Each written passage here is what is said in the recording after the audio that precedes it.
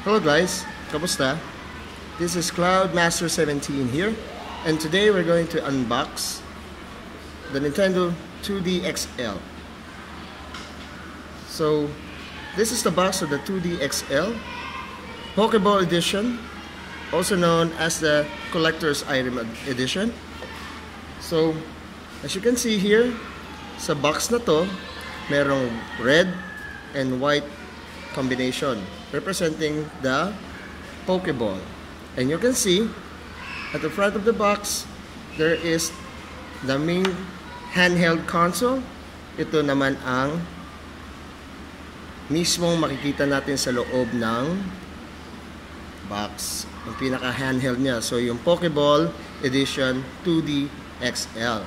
So let's see, this is the front of the box, side of the box. So makikita natin nandito yung si Pikachu. Ayan, yung mga cute na Pikachu. Yes. So ayan si Pikachu. Top of the box. Ayan. So, sinasabi 2D XL Pokeball Edition. Okay. So ito naman yung likurang box na nagsasabi about the console. It's the handheld itself. So it has an XL screen, same as the 3DS. It also has a C-stick function and NFC function for Amiibo. So meron kayong Amiibo, pwede nyo siyang ilagay dito sa ibabaw ng screen at i-register nyo dyan. So makikita, mabibili natin yung mga Amiibo na yan separately sa mga game stores. So ano bang ginagawa ng mga Amiibos na to? They make our gaming much more fun. Ibig sabihin, nadadagdagan nila ang mga characters kagaya sa Smash Bros.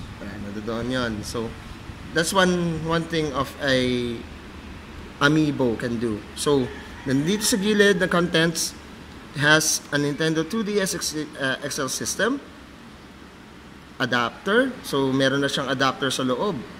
Meron na rin siyang stylus. Meron din siyang memory stick or memory card and AR cards. So ayan yung nakalagay sa kanya. So same na same din ang laki niya compared sa 3D XL. Same din siya. So anong pinakaiba nito?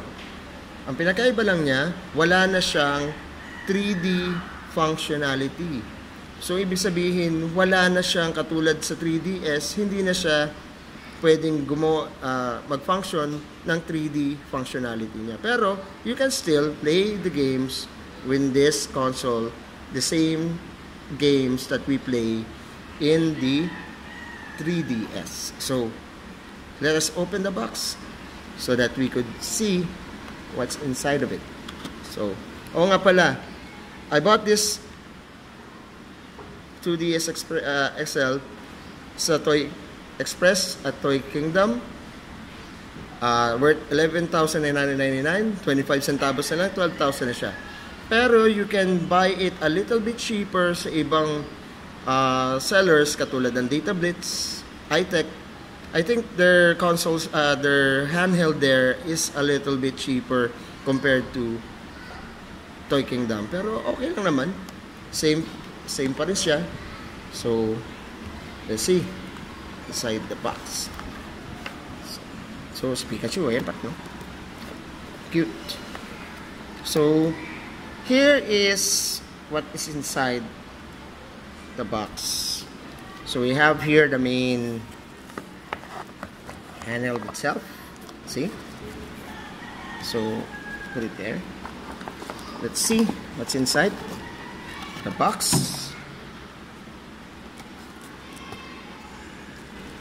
So it has a charger. Kumpara sa 3DS, you have to buy a charger. Pero sa 2DS XL, hindi mo na kailangan, it has a charger na. So very nice, maganda. Hindi na tayo kailangan pa mag-spend ng extra money para tayo magkaroon ng charger. Although it's very important. You see here the manuals. And what else? Oh, here, AR cards. Para saan ba tong AR cards na to? Well, they are also graphic cards as you can say. Ewan ko kung tama ako. Please correct me in the comments below, if ever. Ngayon, kung ito ay makikita nyo, AR cards are definitely graphic cards na makikita nyo itong mga cards na to. Let me see. Okay, let's open this. So, here are the AR cards. Yan. So, may function sa loob ng 2DS XL about sa ARs na to. So, these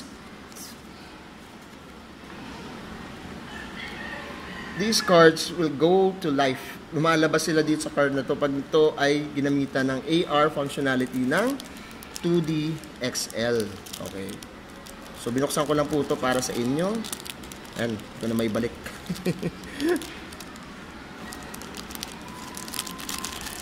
Okay.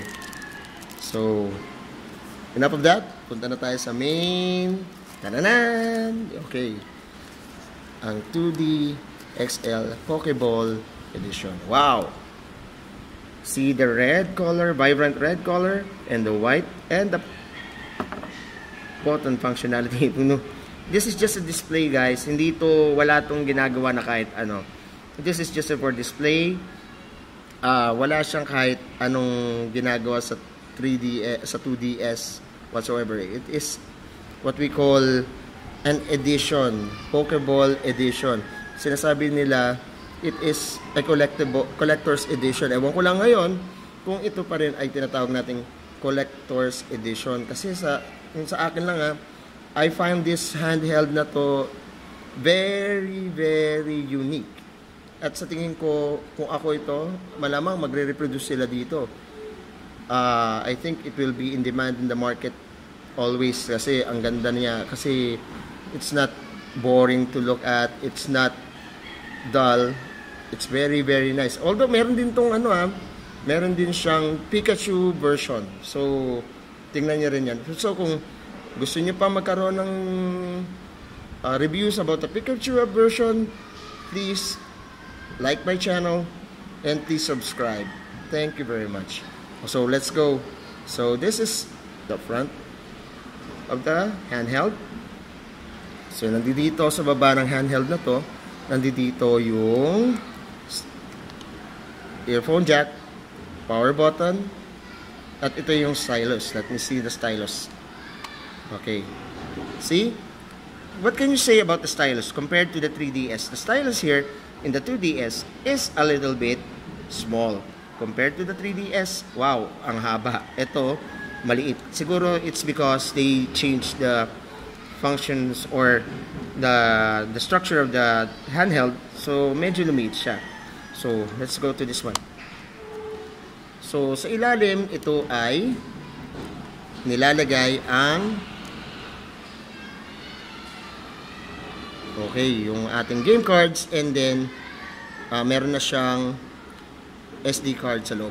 So, pag bumili kayo ng 2DS XL, meron na siyang kasamang SD card. 4 GB nga lang, pero sa tingin ko okay na siya. So, I have here a game card that is a Pokemon Moon. So, pasok natin dito para makita nyo kung paano ipinapasok ito. So, we have here, oh sorry, nagkamali ng hulog. Okay. Di pa rin, sorry po ha. Okay, here.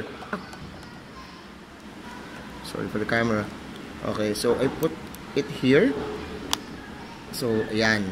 So, nakikita nyo po ba mga kasama? So, dyan nakalagay sa loob ang game card nyo. Much better na ngayon dito dahil meron na siyang built-in cover. So, yan. So, this is the side. Can you see?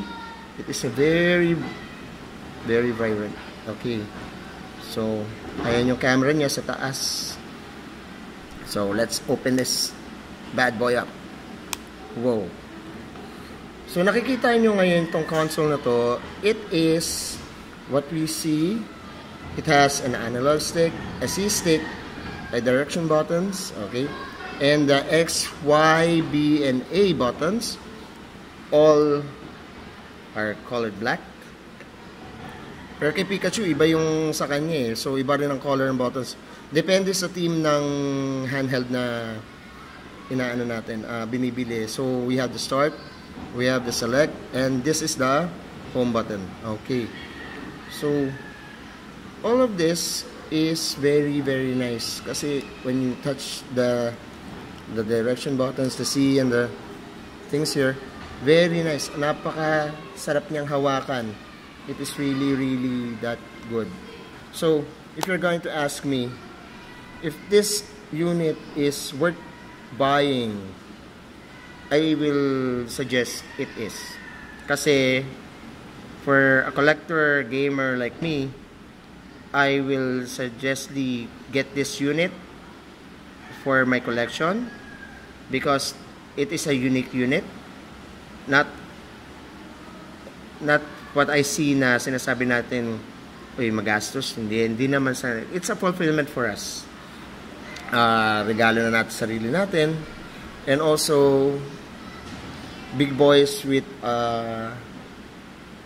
kids at heart, talagang bibili nito. So, guys, ito yung aking review about the 3DS XL, 2D SXL. So please, guys, if you really like this video and you find it informative, please like and share my channel if ever. So, yan.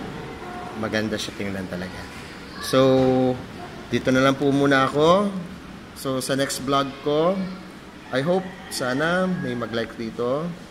And I hope, from my next video, turuan ko naman kayong kung paano mag-install ng games dito sa 2D XL. Kapag ang 2D XL ninyo ay naka-jailbroken na. So, I do hope you found this video of mine very informative. And see you on the next video. Adios, guys. Bye-bye.